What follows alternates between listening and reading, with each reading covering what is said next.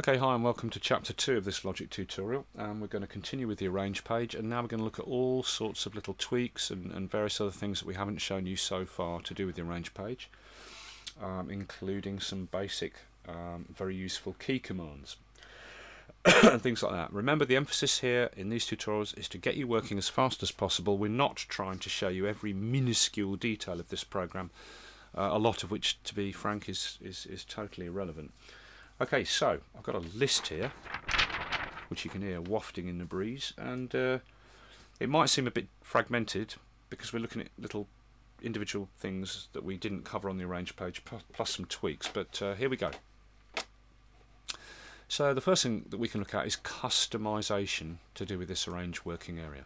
Okay, so if you go to the Logic Pro Preferences menu, you've got these options here. Now, if you remember, just to recap, Logic Pro Preferences menu in this Apple menu up here, this Preferences menu is to do with Logic as a whole program.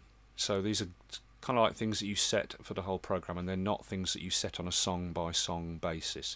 So for example, audio will be where you assign your audio in-out device, and you would do that and tend to just leave it, you know, things like that. Whereas for songs, preferences for individual songs, which remember Logic calls projects. So for individual project settings, you go to this Apple File Project Settings menu, where you get more things to do with the working on an individual project, such as synchronization and metronome settings, etc. Right? Okay, so let's start by going to Logic Pro Preferences, and you could choose any of these individual preference menus, but if you just choose the first one, Global, it brings up the Preferences box, and then you can choose from the individual preference menus by just clicking these icons along the top of the main Preferences box, and we want Display. Okay, now first we're going to look at some customizations you can do to the arrange area. Okay, look at the General tab first, and you will see Show Help Tags is ticked. You can keep that ticked if you want, and that simply means that if I mouse over objects, a help tag pops up telling me what it is. That's record ready, that's the mute button, solo button, this plus symbol is the new track button, etc. So probably leave that on. I don't find it intrusive, even though I know what I'm doing, you know. Now you've got this wide playhead. This line here, that's the line that when I hit play,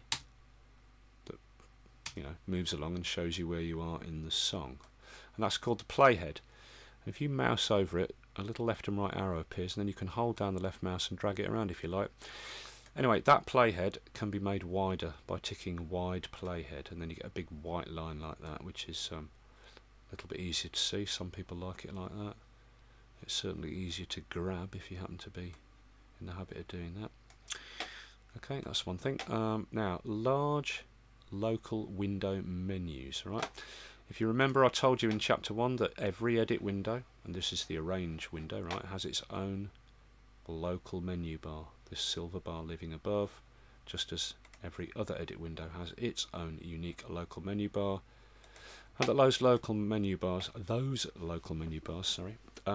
contain all the couple of tools you can assign and all the various menus for everything you want to do in that particular edit window. Okay, well, large local window menus is to do with this. If you drop the menus down at the moment, they're about 9 points in size, not very big. Just simply tick large local window menus, and then they jump to about 12 points in size, 13 points or whatever, and they're a lot bigger and they're a lot easier to see. Yep, so that's one particular tweak if you fancy doing that. Show default values, don't bother with that at all. You'll see me open different boxes during this chapter, and I won't mention certain things that are visible. That's because they're irrelevant at this point, or they're not relevant generally to getting you working with Logic. Okay, so I'm not going to cover everything. Alright, so that's some basic tweaks to do with that, and then if we go to this arrange, here we can change the background of the arrange. Basically it's set by default to this dark grey. It says dark there. I can change it to bright, in which case I get a very bright grey, which I find a bit way too high. in brightness, or you can choose custom, in which case you then click this box here and a colour palette chooser appears, and you can choose whichever type of colour picker you want and basically just set a different background colour for your arrange page, whatever colour you like, no matter how garish or subtle. This adjusts the brightness and this selects the colour in this particular colour editor there. There's various other types that you can choose if you like, and therefore it's very easy to set a custom background colour that really suits you, you know. Okay, so that's one thing you can do. I will just set that back to this dark grey crayon there, which is almost the default dark colour, and then I'll change this back to dark so that we have a consistency throughout the tutorials, you know. Okay, so you can customise the background, but sadly in this last current version of Logic there's nothing to change the intensity of the bar, beat and division lines. You've also got this automation transparency for the arrange page, and if I simply press the A key, which if you remember by default turns my track automation on and off. Whoops, there we go, that's my track automation on. You've got to actually select the arrange page before that'll work. I had this menu selected, so it was giving me a warning beep. Okay, so automation on with the A key, and this region transparency simply adjusts the transparency of the region, allowing you, if I pop in a couple of automation nodes like that, to see the automation more clearly or less clearly.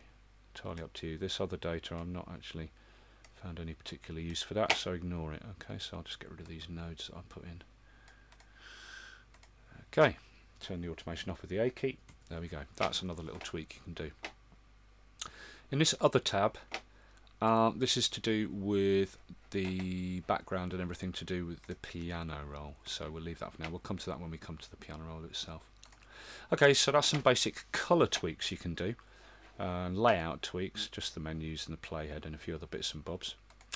Let's now move on and look at these two tool menus. That's the left click and command click menu, and I'll also show you some other ways and options to do with the mouse and the different ways you can select tools and a few tricks to do with that.